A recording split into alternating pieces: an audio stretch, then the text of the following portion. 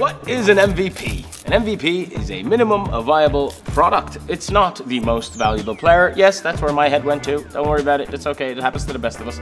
Minimum viable product means that you have reached a point where you are finally about to solve that problem that you were trying to solve.